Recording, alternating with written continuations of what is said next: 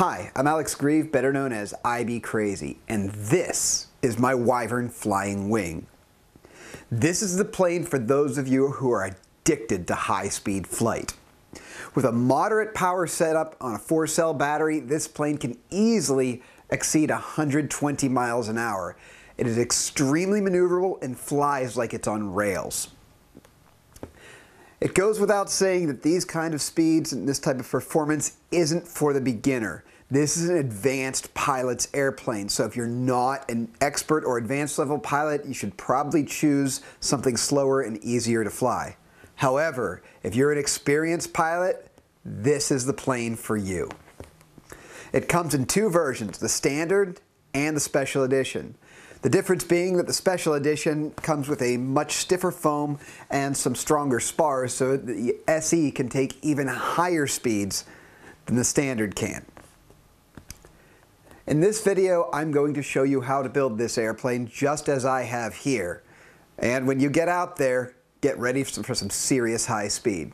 The way to launch this airplane is to simply grab it right here and aim it about 45 or so degrees in the air, throttle up, and just give it a good toss, and out it will go. Center of gravity on this airplane is 7 3/4 of an inch behind the leading edge back here. So with that, let's start building the airplane. Start out this build by gluing the wing sections together. Do this by adding a heavy amount of glue to the center fuselage and then press it into the mid-wing section. Work it around to be sure the glue is fully covering both sides and then pull it apart. Repeat this with both sides. You want to use a heavy amount of glue here to be sure it's fully adhered. This glue is a contact adhesive. That is, you coat both sides, then you let it cure and then push it again together later. This will make the strongest possible bond.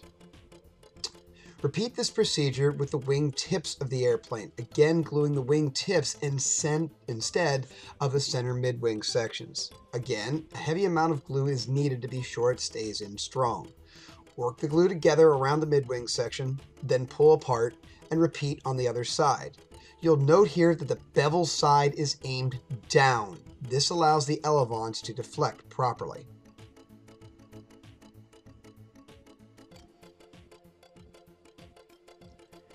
After 20 to 30 minutes, it's time to press the airplane back together. The glue should feel dry to the touch. If it doesn't, let it dry a little bit longer. Just don't let it set for more than about an hour. Then, line the wing sections up and press together very firmly. This should grip and hold very well. You want to be sure everything is lined up before you press together. I recommend lining the tips up and then bringing the back together as I'm showing here, and then pushing together with a good amount of pressure. Don't put too much pressure into it as you don't want the wing to buckle and break the glue joint, but just a good amount of pressure to be sure it's all stuck and glued together. Now you can install the spars. Line the spars up along the wing tips, extending into the center section. You want them to meet approximately 1/2 inch to 1 inch behind the battery bay. Make a mark at this point. Then take a straight edge and a knife and cut a line approximately 1/8 of an inch deep, or approximately the thickness of the spar, into the foam along this area. Do this to both sides of the airplane, both the top and the bottom. Once you've cut the top, take a tape measure and measure back how far you made your first cut to where the spars will meet. Do this exact same thing to the bottom side.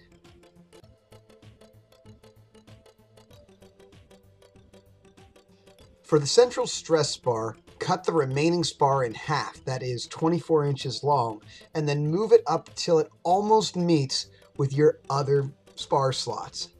From here, mark each side. It should extend about 3 inches into the wingtip section. Then, using a straight edge, make a line between these two marks. Then take your knife and cut approximately 1/8 to 3/16 of an inch deep, or just a little bit deeper than the spar is thick, into the foam between these two marks. Repeat this exact procedure on the opposite side, being sure the spars line up over top of one another. Before installing the spars, you want to open up your cuts. You can drag the head of a wide pen or marker cap or other device, or you can use a device like I'm using, which is made from a soldering gun and a simple piece of metal wire bent between the two terminals. Current runs through the metal and heats it up and melts the foam away at the sides. Again, you don't want to go super deep, but this works to open up the cuts to make sure that the spars don't warp the foam. This step isn't completely necessary, but definitely makes the airplane much stronger in the event of a hard crash, and thus this extra spar is not included in the standard kit. You want to cut one spar into 4 12-inch sections and then place them along the mid-wing section so that they extend into the center blunt section. What this does is it keeps the airplane from cracking apart in the event the plane is nosed in at high speed. They don't really improve the flight characteristics at all, but more prevent damage in the event of a hard crash. You'll want to do this on both the top side and the bottom side of the airplane for maximum strength. Now it's time to glue in your spars. Take the glue and add a copious amount of adhesive into each slot. You'll want to fill the slots almost completely up with glue and then at the end wipe away any excess, as these spars are the only thing that are going to keep the airplane from breaking up at excessively high speeds that this thing is designed to fly for. Fill all of the tracks in with glue at first and then simply install your spars. They should snap into place and be fairly secure. For the longer spars, you can bend them like I'm showing here and embed them down into the foam. Whatever you do, do not run your fingers down the fiberglass spar, otherwise you will get the fiberglass into your fingers and it will give you an itch that you'll have for weeks. Repeat this process on the top and the bottom sides. Use the laminating film included in the kit to cover the airplane. You want the shiny side to face upward, as the dull side is the adhesive. Start in the middle of the airplane and work your way to the edge. As you can see, I'm using my hand here to stretch the film as much as possible to eliminate any wrinkles. Use a good amount of pressure to be sure everything is bonded. I recommend doing this after letting the spars dry for about 2 hours to make sure the glue cures fully. The elevons on this airplane are simply laminated into place. Cut a spare piece of laminate film at least 4 times as deep as the elevon is wide, and then simply attach it to the airplane like I'm showing here. I usually like to laminate the film to the elevon first, then to the airplane to be sure I make a good hinge. Once you've got the top side done, flip up the elevon like I'm showing here, and then coat all the way down into the crack to make a seam. This will make a very, very strong and stiff joint that will work as a great control surface. Once done, simply trim off all of the excess with a knife. Here's a little bit more detail about how I'm making the underside of the hinge. As you can see, I'm pulling the laminate up around the back side of the airplane and then using all of the surface to adhere it. The next step is to install the servos. I'm installing my servo 4 inches in and 3 inches back from the wing section here. You don't want the servo to be mounted at the edge of the wing, as very high speeds could cause it to oscillate. You really want the linkage to be as close to the center of the elevon as possible. Using the servo as a jig, simply trace out its contour and cut into the wing. You can either cut all the way through the airplane with a knife and punch out the plug, or you can just use the hot work tool that I made from the soldering gun that I used earlier to cut out all the spar tracks. You'll want to make this hole just a little bit tight to make sure there is no wobble in the servo. Once the plug is removed, simply add glue to the servo and stick it in place. Once the servo is installed, you'll need to cut a track for the wire. The wire track is simply dug with a knife, and then using a pen or pencil, open up the track and bury the wire in place.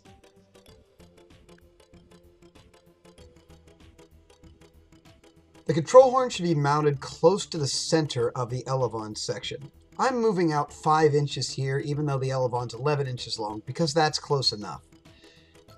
Use the control horn as a jig and then use either a sharp tip point or just a drill bit and drill through the elevon about 1/8 of an inch back from the hinge. The locking plate on the back is what secures it to the elevon. So remove it, then put 2 screws down through the holes, press through the holes you just drilled, and then screw on the locking plate into the back until it's secure. You don't want to over tighten this as you can damage the balsa wood, but just make sure it's nice and snug. The linkage is made from 2 clevises and a section of threaded rod. Simply thread the threaded rod into a clevis about 3 or 4 turns, then hook the clevis into either your servo or your control horn. Then, using the other clevis as a jig, cut off any remaining threaded rod, making sure you can get at least 3 threads into the clevis. Adjust the length of your linkage arm to be sure that the elevon is straight. You want the elevon to have about 1/16 of an inch of upward reflex when the servo is centered. The stabilizers on the aircraft are completely optional. They are installed 1/2 inch inside the mid-wing section of the airplane. I'm using a straight edge as it's much easier to keep a straight line, and I'm using the seam to line everything up.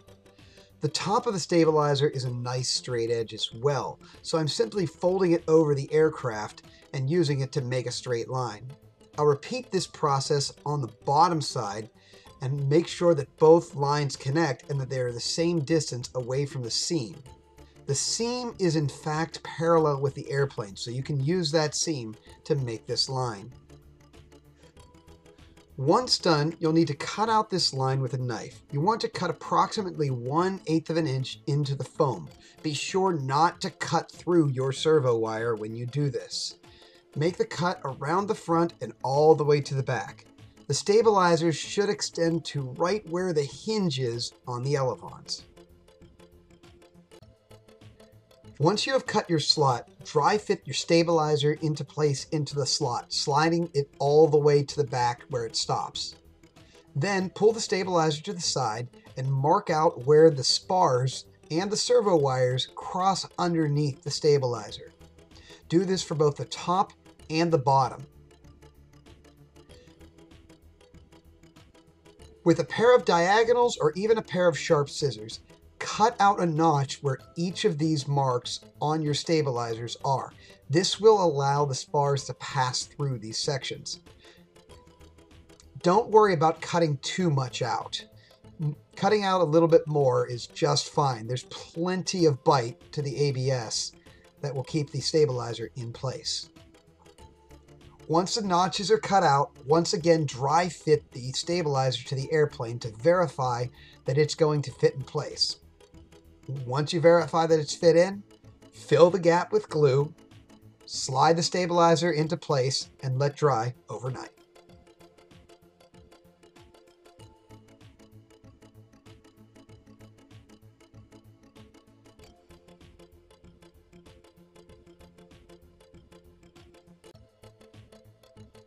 I find the best place for the speed control is in between the 2 spars, just behind the battery bay.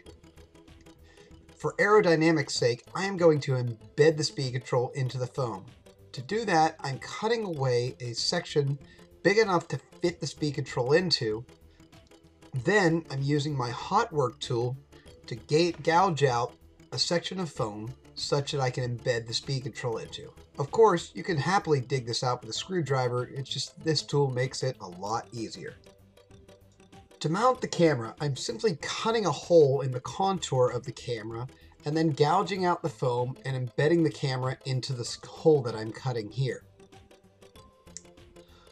Once the hole is cut, I'm simply gluing the camera into place with a good amount of glue, well, at least enough to hold it. Then I'm using a small section of the foam that I gouged out to jam the camera mount in place. As you can see, I cut a slit into the battery bay so the wire can go down along the bottom of the battery bay and into the electronics chamber. For batteries on this aircraft, I'm using two 4-cell 1900 milliamp hour batteries shoved all the way up in the nose for the best center of gravity. What I'm doing is simply marking out an area for two Velcro straps to come over the battery and lock it down in place. To install the straps, I simply wrap them around the front end of a screwdriver or a pen or other relatively pointed device and push them through the frame out the other side. I'm using two straps as I don't think one is sufficient to hold the batteries in place. Once installed, I'm simply test fitting the batteries and then trimming off any excess of the Velcro strap with a pair of scissors. For control, I'm using a 433 MHz receiver. This is a long-range receiver because at 120 miles an hour, it only takes 30 seconds to get out past a mile, which is about the range of most 2.4 GHz control systems. To install, I'm simply embedding it partway down the mid-wing section of the airplane.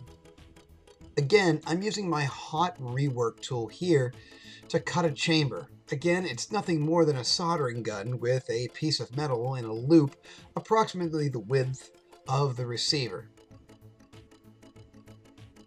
To mount the motor, I'm simply removing the laminate from underneath where I'm going to mount my foam block, as the foam-to-foam contact with glue in between is a lot stronger than the laminate, even though the laminate is obviously pulling away the foam. Then a polycarbonate piece will go on either side of this foam block and they'll get glued in place. Add a good amount of glue to the block and then touch one of the polycarbonate pieces to either side of this, lining the bottom up with the bottom of the foam block. From there, glue this assembly onto the area where you cut out on the airplane, being sure that the motor is mounted straight. When mounted, the motor should have a bit of down thrust. This will keep the nose from diving when powering up the motor on the airplane. The final thing to do is simply glue on the winglets.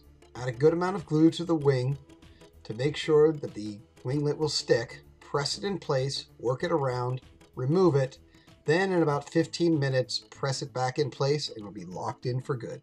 The airplane is now ready to fly. Go out, enjoy, and hang on tight. I might be crazy, and keep 'em flying.